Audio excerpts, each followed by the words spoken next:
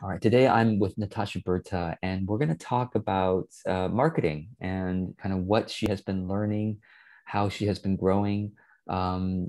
She's a member of my MasterHeart Business Mentoring Group, and she's been helpful to, well, a lot of people in the group. And she does things, she does similar things actually to what I do. She helps heart-based solopreneurs, small businesses reach more of their ideal clients and the sort of technical aspects behind all that too.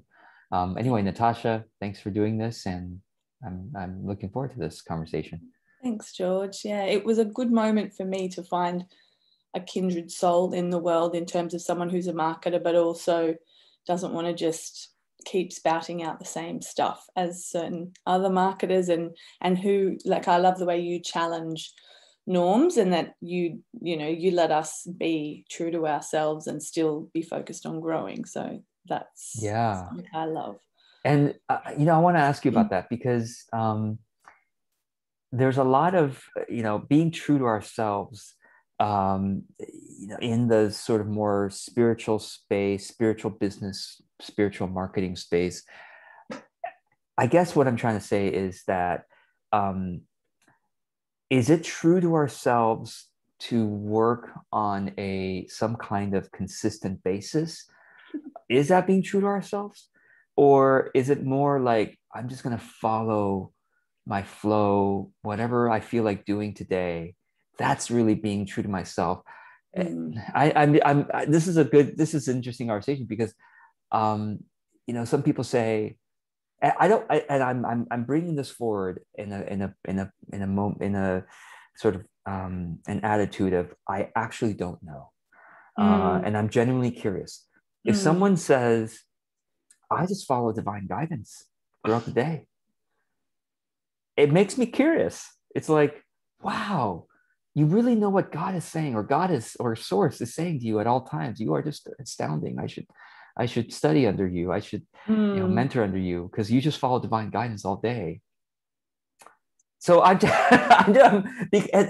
asking you the question. I'm having this conversation with you because you are a very spiritual person. Do you want to just say a little bit, just touch on Mm. your background a little bit Yeah, here? I guess so. I guess things that some people don't know about me because they meet me in this marketing context Right. is when I was 16, I left high school and everyone told me that I should do a commerce degree because I was great at maths and I did enjoy the subject commerce at school, but I was also a complete feminist punk rebel and there was no way I was going to work for the man. That's And I was awesome. I love also it. I just wanted to pause and say, I love it.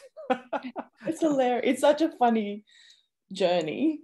So I was really politically driven and I just didn't want to be put in any kind of box. And I still feel that's all very active for me still. And I was also really looking because I was raised atheist, such a different path to you, but I was raised completely atheist and I felt this emptiness. And I was reading every book about religion, trying to understand, well, what is Christianity? What is Sufism? What is like all these things that I keep hearing about? I Wow. read all kind of Buddhist books and I was doing yoga classes. And then I ended up going really deep in a deep yogic immersion. And I used to shave my head and wear orange and Wow. I have a Sanskrit name, Yogavanam, which is, I still relate to that That's what that means because deeply. That's like I've seen my that reality. word, in your profile somewhere, here and I there. could. It's a bit confusing because Facebook went through a phase where they said, if you use a pseudonym, Right.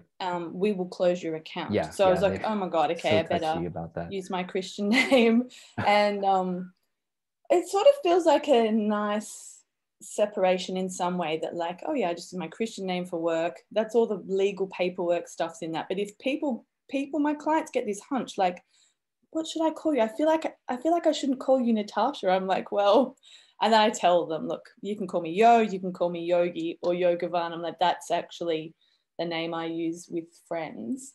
But so I kind of vacillated with that for a long time because I was a young person. I was a bit lost. I was like, go deep yogic and then ditch that and then go deep like anti-spiritual because I had a bit of a tough time in that yoga community where I was like, if that's spiritual, I don't want to do that.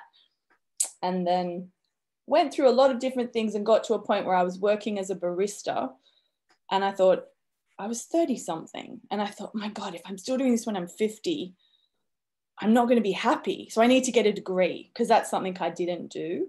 And here where I lived, there was arts, which is literature-based arts, nursing, or commerce. And I was like, there's no way I'm going to be a nurse, but I'll do a few of each, arts and commerce subjects, to see which I prefer and which I do better at. And I was just smashing commerce out of the ballpark. I would just get really great grades in that without trying very hard. So I did that, not really knowing what direction that would take me, feeling really strongly like I wasn't into marketing, that marketing was about manipulation. I had so many deep ingrained values about compassion and love, and there was no way I was going to be part of that. So I tried, maybe I'll do an accounting major. I tried all the different things, HR, blah, blah, blah. And then I had this amazing lecturer who was so into the creative side and the beauty of it and connecting with people. And he was so engaging and the content was great. And I was like, okay, systems and creativity and communication are actually 3 big strengths for me. And maybe marketing is a fit, but it has to be my way. So there is a place where, people might see that I'm promoting myself as a marketer, but there's a much longer and more ingrained part of my life that's about spiritual growth. I love it. Yeah, that's why we're having so back to that question, right? And again, I'm approaching it out of a curiosity, because I know that I know nothing. I mean I know nothing compared to the truth, if you want to say that, or the reality, which is far grander and far more mysterious than I can imagine. And what I do know is that I am grateful for a good life right now, a good business. Those of probably everybody here knows I kind of follow a system. I make plans, I strategize, and then I just work as much as I possibly can in joyful productivity throughout the day, just following my plans. And of course, I keep tweaking the plans all day.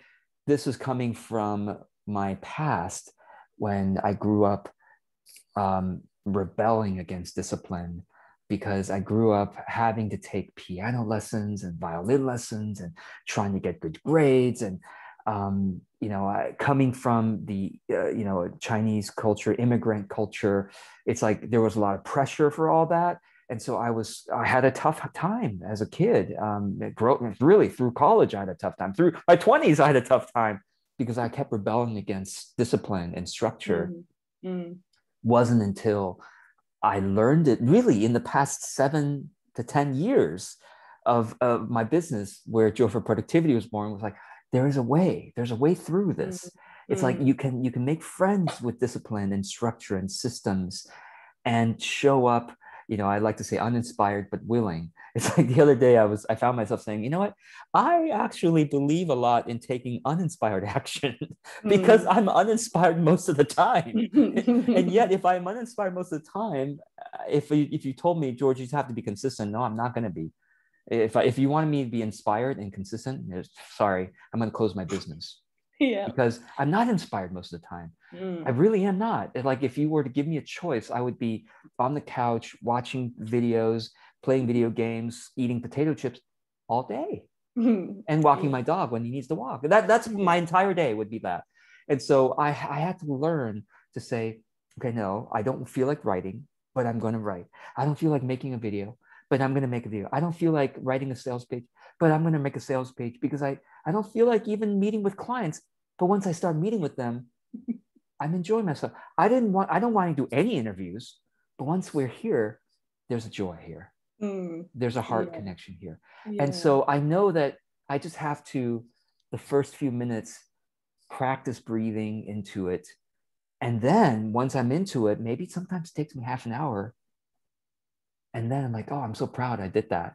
But so that's how I have found my way through. And so I'm so curious about the people who say, I just follow divine guidance all day. Like, wow, that's amazing. How's your business going? I almost want to, usually they have lots of drama and ups and downs, which I feel like, oh my God, I wouldn't want that, you know, in my own life. I'm really grateful to have a really super calm life, super stable, calm life. Some people would call it boring. I call it joyfully, you know, I curate my life essentially. But sorry, long, long I lecture. like it. I want to bring you back because you have such a great integration of that, you know, because you help people with systems. And yet I wanted you to tell the story of your past. And so I Yeah. feel like a lot of people watching and listening can relate to you.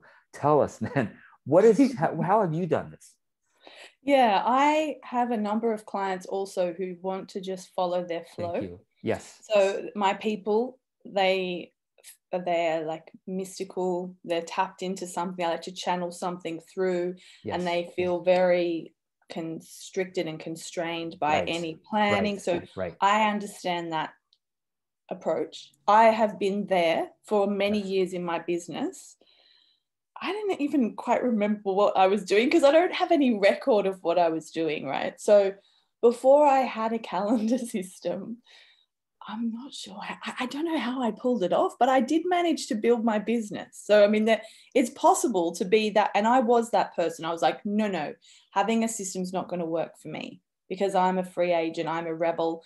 And when I would even try to set up a structure, I would just rebel against it. And my husband laughs. He's like, yeah, but you even rebel against the things you know are good for you. I'm like, yeah, it shits. Like, maybe I shouldn't swear on this one. It drives me crazy as well. Feel free to swear, because there's that part of me that understands that would be good.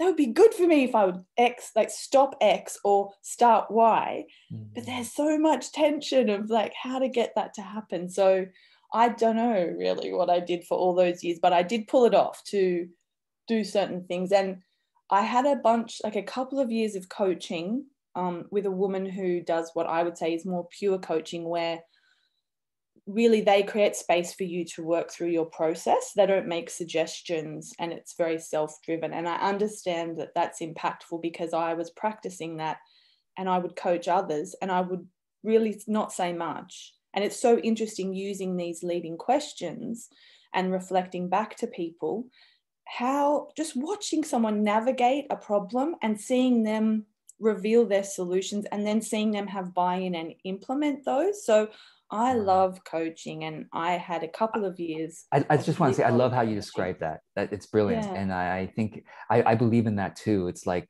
we all have the answers within us, which is why can we just live through divine guidance Well, all day I mean, long? if you run that experiment and you find that works for you and you're really happy with the way it flows, I would say, cool, like don't do the calendar system, like don't do it, it's fine. And I know this is very alive for you at the moment because we're doing that thoughtful loving calendar process in MasterHeart, which is really lovely. And I actually thought, oh no, I don't need to do that because like I'm totally doing a calendar already. But as soon as I stepped into the practice of being like evaluating that and trying to explain it to other people, I started to remember all my little current disgruntlements with my calendar and the little things that are slipping away and the way that things aren't happening. So I'd say the calendar is just a big fat experiment.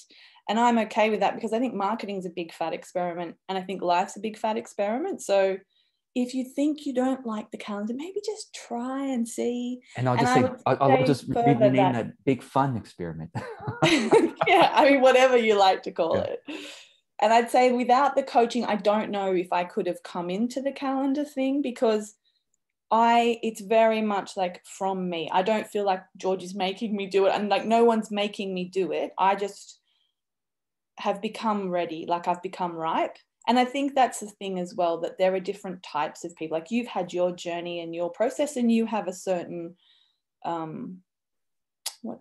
constitution and certain genetic dispositions and conditional dispositions that make this point in time ripe for you to use this practice and this process. And I guess I've come to that through, like my partner does the same meditation practice in me and he is so into, he doesn't understand why everyone in the world doesn't do it. I'm like, well, babe, everyone's constitutionally different and we have this different ripeness.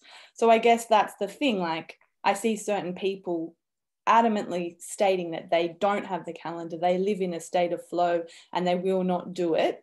I'm like, cool, like that's their truth. They're either like wherever, they're just in a different space evolutionarily, and that's cool. Yeah, right. And for me, the calendar is like, I'm so in love. I feel more productive than ever. Yeah.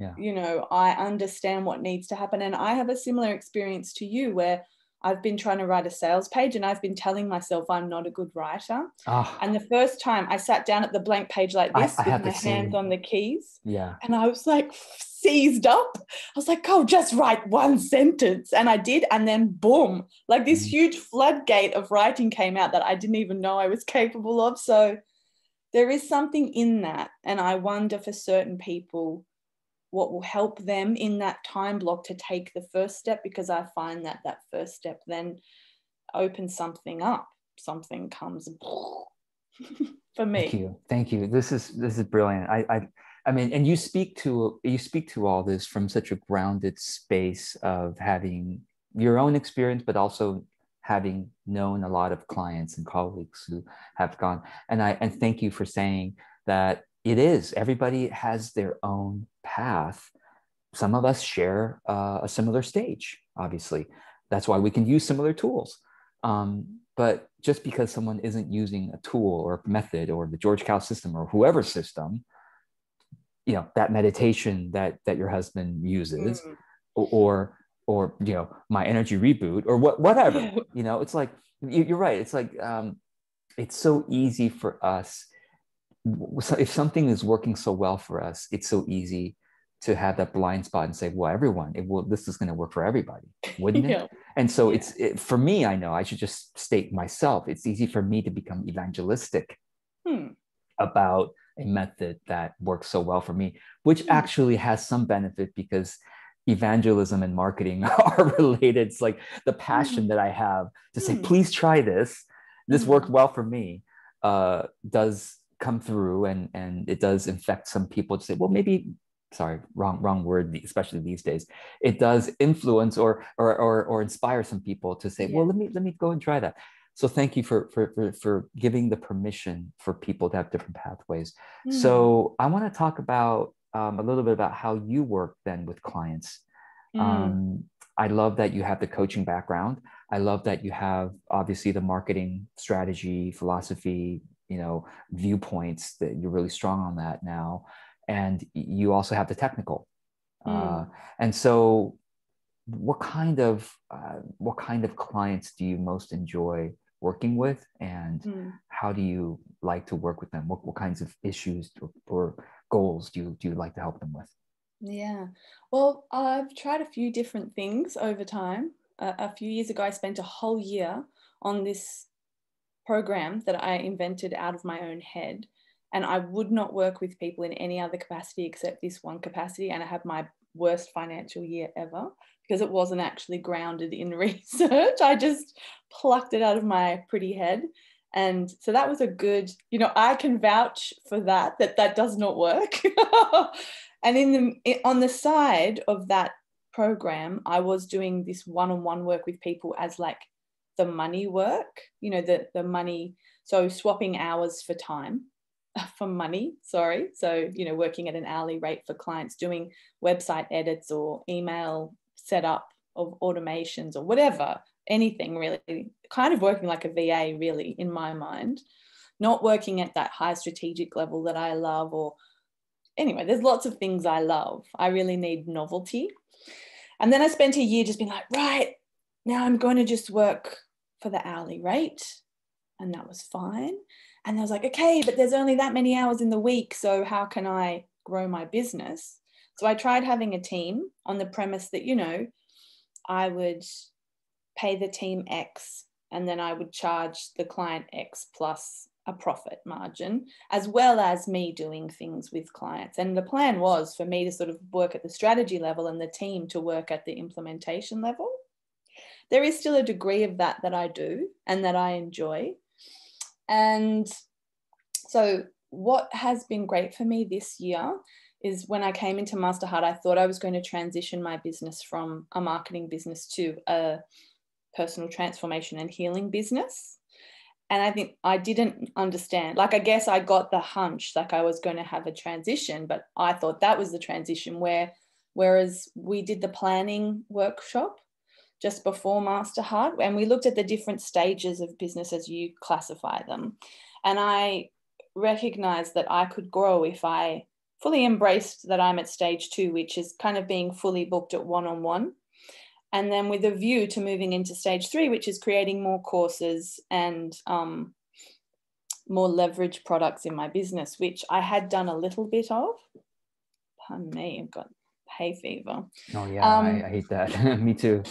It's all right. And so that's my main focus this year, I would say, is moving from stage 2 in business to stage 3, which means moving from being fully swapping hours for dollars to having more products that are scalable, and with a view to eventually, I mean, this is the like online dream, is having, you know, that's what we all hear about, oh, like leverage and scale and like passive income and all of that.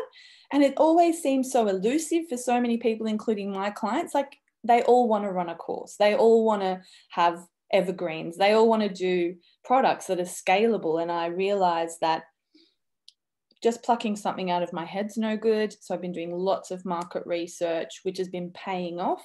And I'm running some beta versions of courses that I'm getting really excited about, getting lots of insights from, as well as still serving my one-to-one clients. So it's a lovely, sustainable way to transition, because I don't have to go, oh, dump all the one-on-one work and just suddenly leap into this hard transition into courses. It's like, oh no, I can do both. I can serve people and I can run courses. And I had all kinds of doubts, like, would people like be pissed off with me because I'm like not available one-on-one anymore? But I don't have to face that, because I'm still doing both, and I may still do both next year. I don't know what will happen. Yeah. And the fact that you have a team helps with that, because that they can be, you're scaling your implementation arm of your business.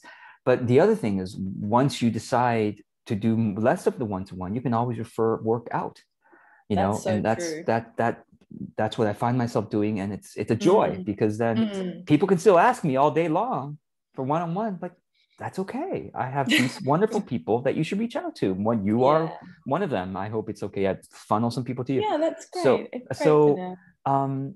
Thank you. But I didn't really say who they are, who my people are, and what I do for them. Yes. So my people are usually like me, very spiritual minded, and they're either coaches or mentors, or they're healers of some kind. That's the kind of people I normally work. And women is who I normally work with, because I'm like a raging feminist and I seem to just attract women, and that's fine.